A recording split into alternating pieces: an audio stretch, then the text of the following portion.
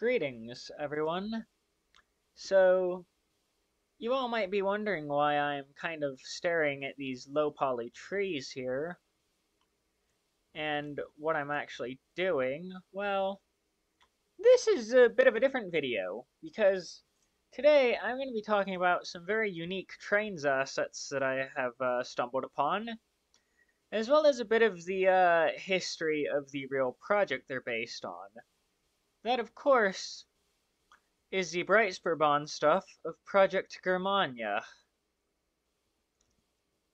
Now, first things first, there's a couple engines here. This isn't everything right now, of course, but I'm going to start by talking about these three engines in particular. So, right here I see we have like a little snowplow, which it's a cute model, I'll admit. Um, then again, before I really talk in more detail about these trains, I should probably answer some basic questions. Like, you all are probably wondering, well, what is the Breitspurbahn, for example? Well, let me go ahead and show it by putting a conventional locomotive next to it. Because essentially, the Breitspurbahn was a project that was started in 1940s Germany, maybe even earlier, and it was first proposed, I believe, by Adolf Hitler. Now, already, some of you guys are probably asking, what the hell am I on about? Well, the Breitspurbahn was basically one of Hitler's big grand visions for if the Nazi Reich was able to conquer, most of the world like they had planned. The Breitspurbahn was kind of his idea for how they would get around. Now, what's interesting about these is you probably notice this track here has four rails. Well, that's because the Breitspurbahn is absolutely massive compared to a conventional train. Like, just looking at it, you can see that the rail cars are almost twice as large as a standard gauge locomotive here, which is one of the things that fascinates me about this whole system type. Anyways, in terms of locomotives, there were several actual planned engines, and the reason I have these three here in terms of Breitspurbahn engines is because these are not ones that were actually planned, as far as I can find. Because we have a snowplow here, which, while practical, I know of zero schematics or anything that references them planning specific snowplow locomotives like this one, which, let's listen to the whistle here. Yeah, each of these trains have their own whistle, but yeah, this is like a dedicated snowplow. And I have not found anything in any plans for a dedicated plow locomotive, as I have quite a bit of the schematics on standby. Those will be shown later, of course, when I get to the actual real designs and whatnot that were made for Project Germania. We have this locomotive, which appears to be the flagship locomotive of Project Germania, as it says here that she has the Project Germania logo on her. Of course, I will be linking the Project Germania stuff in the description. These assets are actually by, I think he goes by Kyle Strasbourg. I don't know how to actually, Strasbourg? I don't know. But yeah, Kyle Strasbourg, I don't fully know how to pronounce his name, so I apologize if I'm butchering it, but these assets are by him and his crew. Although I haven't seen any new assets updated because I'm on their email list in quite a while, so I don't know if it's still active or not. But this engine here seems to be kind of the flagship one of his project, since it wears the actual logo and whatnot on it. And then we also have this neat thing, this railgun, which is self-propelled. Now, sure, there were plans for rail-mounted weapons for the Breitspurbahn network, but none of this self-propelled nature were ever planned as far as I know. So I think this is probably one of the more interesting pieces, and of these fictional units, this is probably actually my favorite. Of course, this fictional section is going to be the shortest of the video, since we have a lot to cover, and I have a lot of, stuff I want to talk about regarding the Breitspurbahn and whatnot. I do think this is interesting, though, to look at, because it's got a gun on each end. In other words, as well, the texturing is interesting. It kind of reminds me of, on some of these models, of the texturing you see in, like, Roblox or something. So I think there is room for improvement. Of course, you can actually cab view some of these engines as well, but you can't exactly move unless you enable free cam like I have, because there's no way or other camera angles on some of these engines. Like this one doesn't have any other camera angles unless you enable the free cam move, which then allows you to actually see out the front. And the plow is the same here, kind of. Yeah, the plow is unfortunately the same. And as seen, the engines don't really have detailed interiors, which is unfortunate, but you'll have that sometimes. Unfortunately. I mean, even my models that do exist publicly don't have detailed interiors, so I can't exactly get too upset as is. It's kind of a missed opportunity, but at the same time, I'm understanding of why. Because apparently, I think interiors are hard. No, this video is not scripted, by the way. So I'm kind of just rolling with it on the fly and talking history and whatnot on the fly. Something I like doing. Anyways, let's get to the realistic designs, shall we? So over here we have a bunch more of the locomotives that are actually realistic. Like this one. I have found schematics of engine of this design, which is 3 pieces, of course. But I have actually found blueprint schematics, whatever you want to call them, of a locomotive of this styling. It actually shares the same schematic page with this big 3-piece locomotive in the Orient Express colors, which seems to be one of the icons of the Breitspurbahn, as an example. But yeah, as with this one, again, you don't really get the detailed cab, unfortunately. Like, if you even go inside,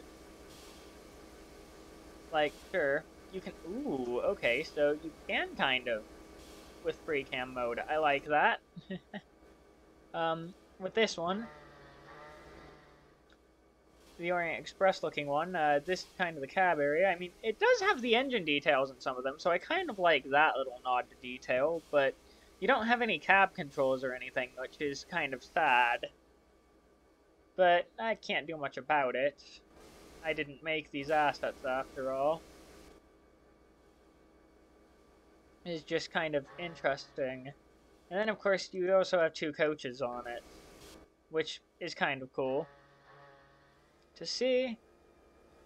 And then you have this DMU as another one, which there are plans for a similar train. Not to this exact design, which seems to look more like a bi-level variant of the DR1. Let me just pull up the DR1, for example. Because this looks kind of like a bi-level variant of the DR1 when you put them next to each other and how they jut out. Only difference is the cab design, of course. But, yeah. The only difference is the front design, but they do have 2 similarities. Of course, you can cab view in most of these engines, but sadly the bi-level here doesn't have really any details either. I'm going to shut up the actual DR1 because that is loud. And yeah. Of course, I will also be showing these schematics as well. because yeah, this one, there is a similar DMU, which I think was longer than my setup here of just 4 cars. And I think that's rather interesting to look at because you can see how the front design is, you know, a little more angled than this. There's also more doors along the locomotives in this one as well. And of course, with the Orient Express colored one, and this one right here as well, you kind of see that the freight one, the darker one, is on the top of the schematic here. And the passenger one in the Orient Express colors is on the bottom of the schematic, which is kind of interesting to look at, because a lot of the details are actually more accurate for these ones, including the bogie positioning on most of these cars. I think it's just an interesting little thing. Obviously, I love the history behind studying this stuff, since the Breitspurbahn never actually got constructed, of course. Whew. And then, of course, we have the 3 tank engines here, which obviously do have IRL inspiration from the real blueprints, at least these two do, for certain. The only thing that's different is the actual cabs on both of them. The cab structure would have gone down all the way to the red bit here. So that is a difference between these tank engines and the actual planned Breitspurbahn ones, is just the slight design changes, but other than that, I'd call these pretty close to the actual blueprints, or schematics. Because if you look over them, it does appear that the tanks do actually go down a little, if you will. It's just an interesting note. Then you have this engine, which I think I found a schematic of, but I don't have the schematic saved. But this is kind of a factory engine, and it looks similar enough to these tank engines anyway. Though it's kind of half and half on realistic and fiction. It's pretty interesting. As I said, if Kyle is watching this, then I do applaud his current efforts, and if he wants someone on the team who can help make more locomotives, I'm more than willing to join. Because I have a locomotive that I'm working on in Blender, but I've kind of indefinitely paused it for now. Now, if I had to say what my favorite is of the real designs, though, I'm going to say it's this DMU set, because I love the green. I wish it had a detailed interior, but other than that, I love the green used on it, and it just kind of looks nice. Even if it's missing some details to be accurate. Now, obviously, these models are still very fun to play with. Like, I'm on one of Kyle's dedicated routes, the racetrack route as well, since it's probably the best for showcasing these things. Anyways, let's move on to the rolling stock. Because there is a lot of rolling stock to talk about. So, let's talk about the goods and the bads. First off, let's talk about some of the details here, because I've got some gripes with the rolling stock, especially these boxcars here, which I know boxcars were planned. I've seen boxcars in concept art for the actual Breitspurbahn. I just lack schematics, but that isn't the gripe. The gripe is if I do edit trains, go here, why can I put shipping containers in the boxcars? Why? Why can I load... Why is the default set to load shipping containers in the boxcars? Like, how does this 40-foot container even get in this boxcar? It doesn't make sense. And I know I can change these before y'all start screaming at me in the comments. I know I can change these to be updated to different load types, but just... If the roofs are able to, you know, fold or whatever they do, how they open in the some of the concept art, I wouldn't be as, have as many gripes with this. But why is this the default when the cars aren't designed for that? Clearly aren't designed for that. It's just bewildering to me that this choice was made. Like, you can load them in here too, which I guess makes a little more sense because of the doors, but getting them out's going to be difficult. Getting them in's going to be difficult. And that's the default for all of the box cars. But they do have good designs, I'll give them that. I just kind of find it sad that, missed opportunity here in terms of the loads and whatnot. Now, let's also talk about the goods, other than the fact that I do like these designs. Like, these bi-level box cars are pretty damn cool too, but again, they're set for containers, which makes no sense, unfortunately. Especially due to the door sizes, but, it's fine. I can update that, as I said, because you can actually update by adding different products, so it's not too big of a deal, it's just a missed opportunity. Before we get to this caboose here, I'm going to also talk about the tanker here, which actually is one of the most realistic ones here, is this tanker car. Because there are schematics for a tanker car, and I'll be showing those up on screen as well as like a comparison, because there are actual blueprints that exist of a tanker car, and this is relatively close to those blueprints. It's got some minor differences and, differences or flaws, whatever you call them, here and there, but other than that, it's pretty close to the actual tanker. So, props, that's a good job. I don't have schematics on hand of the gondolas, but I do know they were planned. But I really like the gondola because the load actually, loads. Like, if I, lower down the amount, then, the load actually changes height. And I really like that about this car. Because you can update the load height and everything on the gondola, which is really nice to have as a feature. And of course, let's look at these flat cars, which I have gripes with flat cars especially because, again, let's just look. Why? Why do you have this giant flat car and the default is only a single 40-foot container? It makes no sense. If you look at the actual plans for the Breitspurbahn flat cars, you'll also note that the containers were planned to be a little bit more in the vein of the Japanese containers that you see on some of their freight trains, really. With their interesting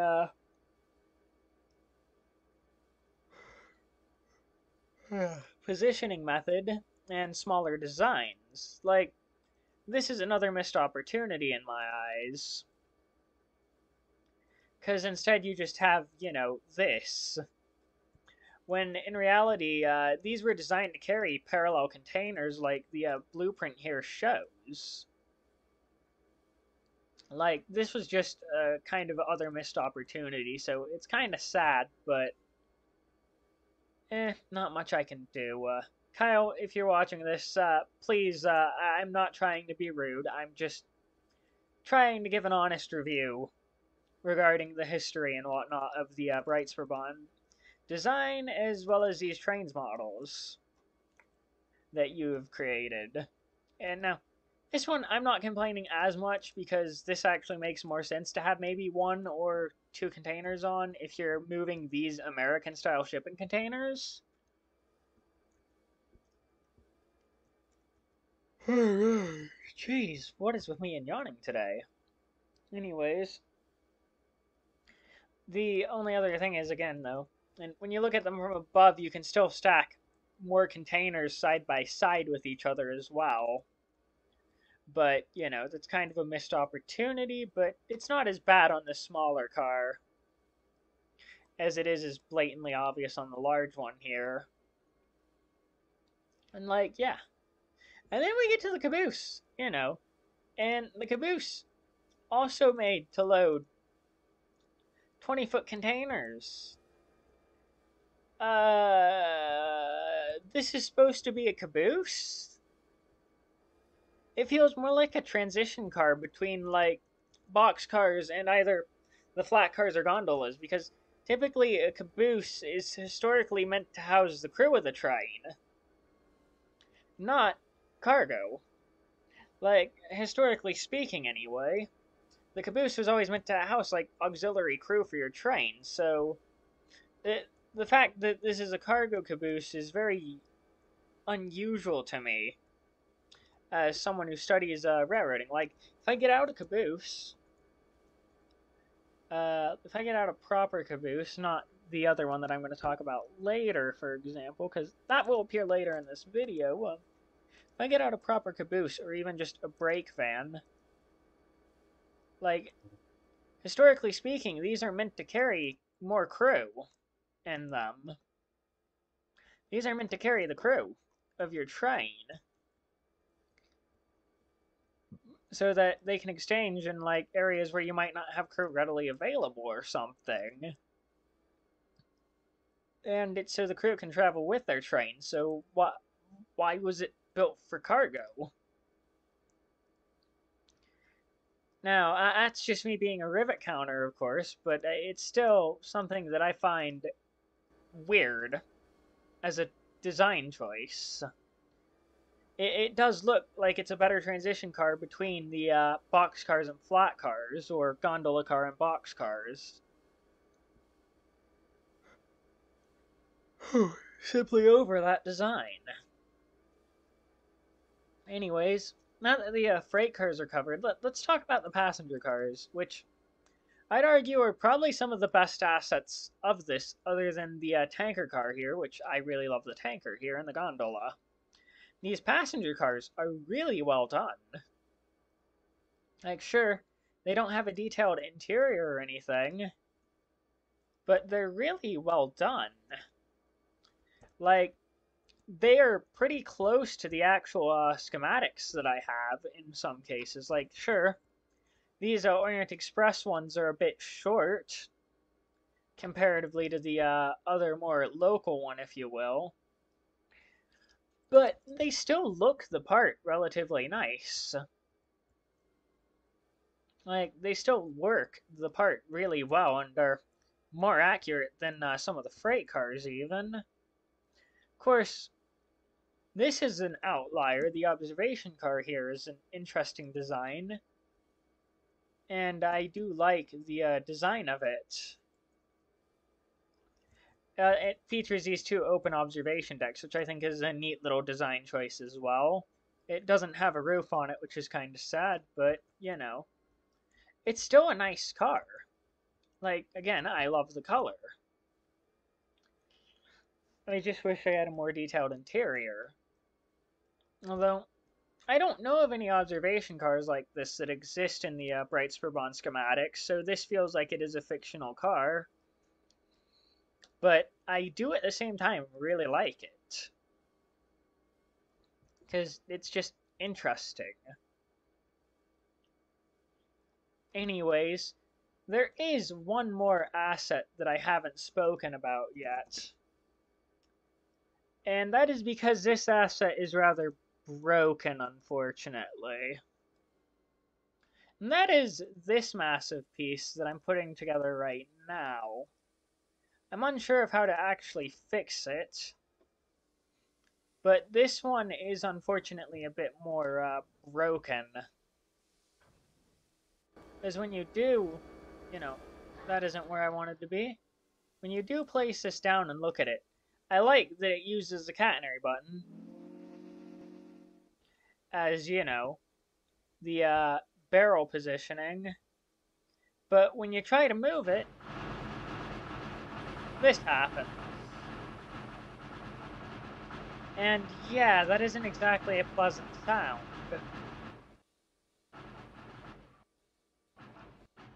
So yeah, unfortunately, the Hollenfjord is broken.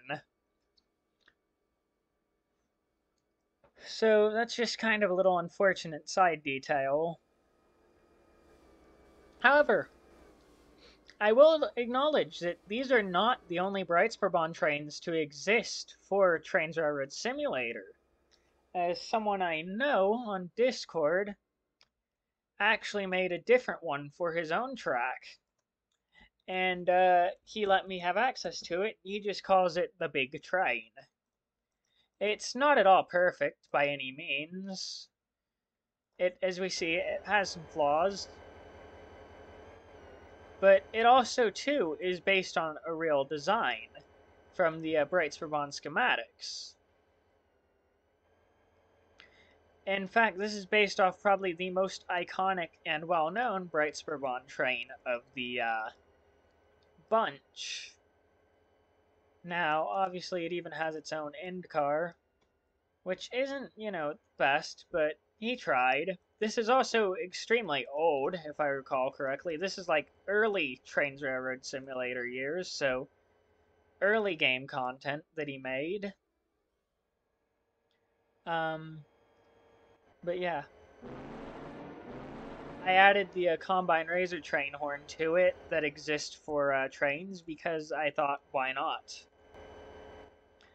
The cab also isn't, even though the cab has details and stuff, it isn't accurate by any means. And also the cab is in a very weird position.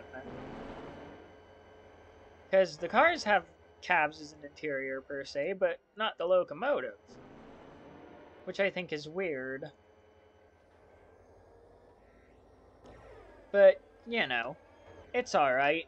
This is actually meant to go with the track type that he made for something else, which I already hinted at having.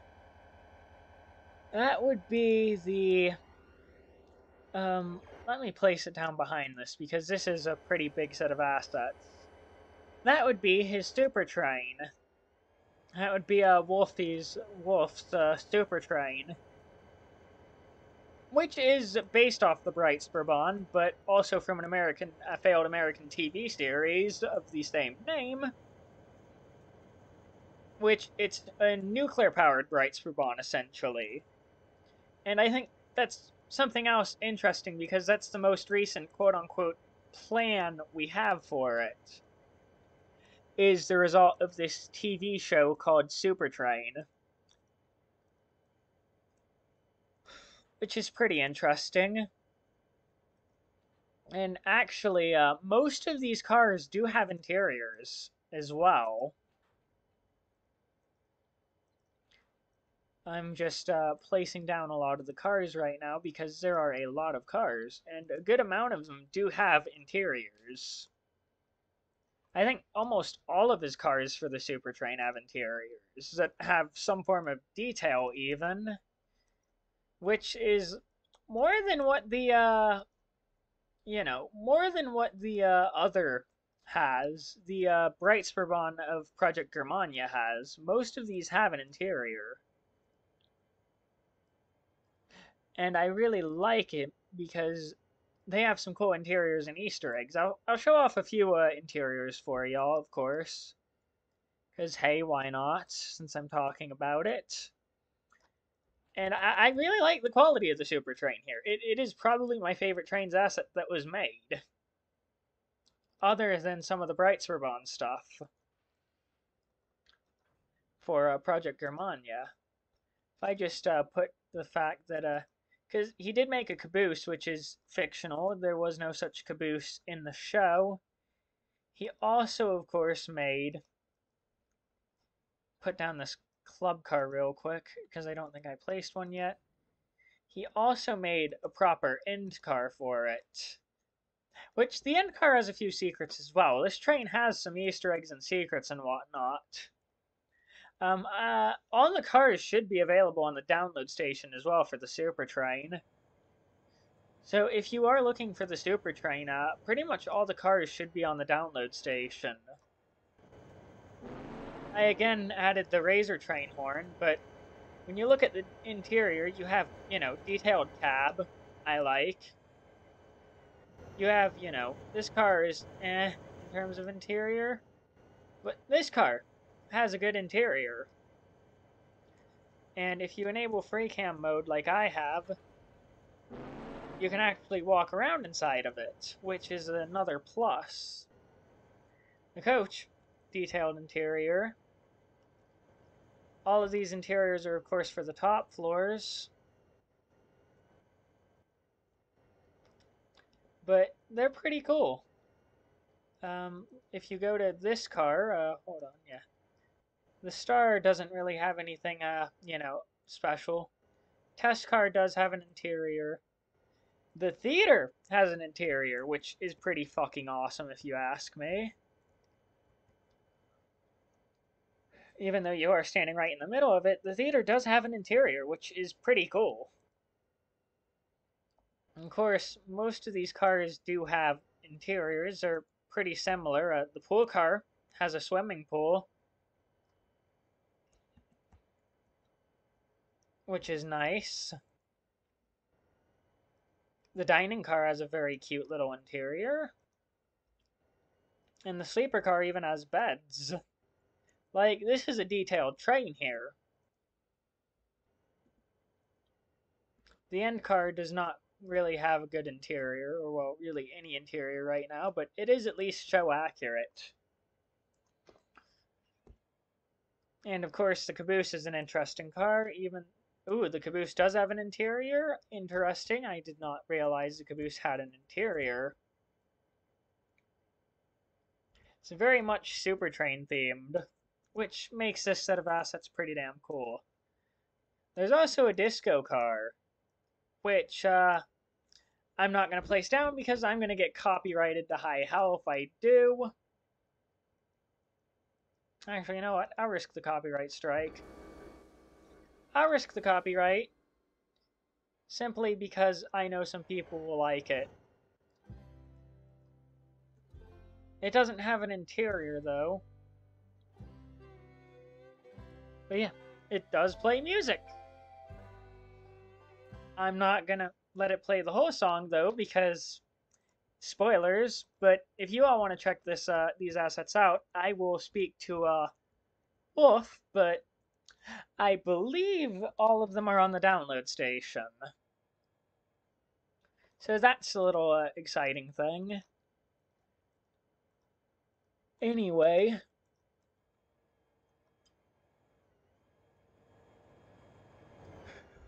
there are also some other routes for Project Germania, which I have downloaded as well, of course. Because Kyle does have in terms of at least going back to the original here, there is a route for the, as a regular test track, and there is also a snowy route. And for Wolf's Supertrain, there are some other routes. Well, there is one route that he has on the download station, as far as I know. So, yeah. I will be linking a lot of this stuff in the description, of course.